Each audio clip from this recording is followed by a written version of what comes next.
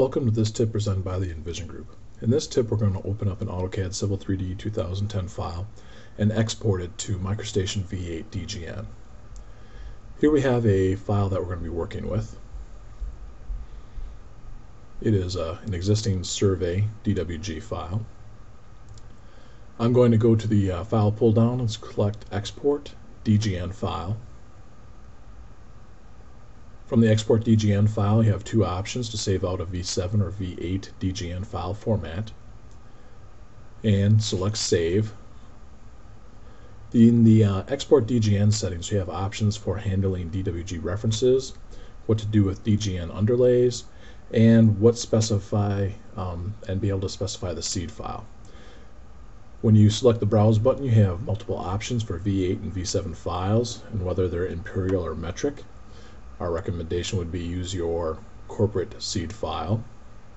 Also radio buttons for master and subunits. Here we have DGN Mapping Setups, where we can take a setup and be able to remap layers, line types, line weights, and colors. I'm going to create a new one here based on the standard mapping setup. Once that opens, you can go to the Layer tab, and you've got the DWG layer name on the left and the DGN level name on the right. Normally there's not a level 0 in DGN files, so we'll switch that to default. Other options include import properties from a DGN or a DWG file. Going to the Line Type tab. Again, there is no continuous in the DGN, so I want to make that a line style 0 for my DGN file. The rest of them could be remapped as well. For line weights, going from DWG thicknesses to DGN line weight numbers, you can select that and change those.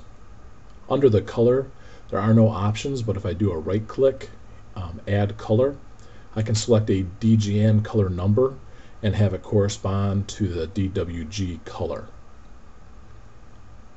When working with colors between the two platforms, it is best to use true color whenever possible, due to the fact that the AutoCAD index color cannot be edited. It tries to find a best fit color in MicroStation, so try to use true color whenever possible. Go ahead and hit OK.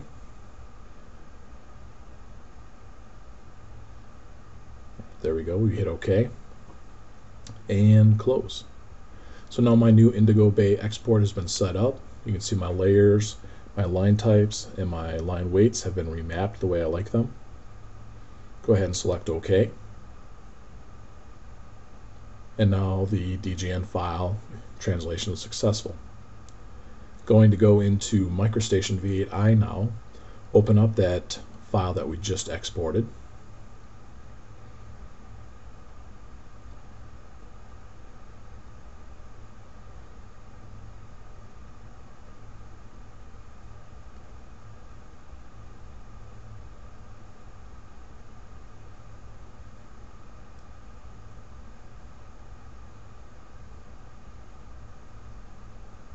There we go.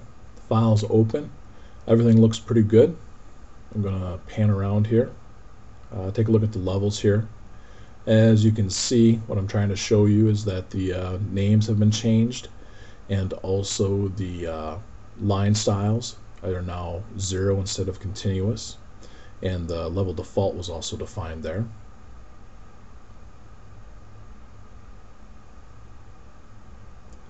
And if I window into the line styles, you can see that has been translated OK as well. This concludes our tip with exporting an AutoCAD file to a MicroStation DGN file. Thanks for watching.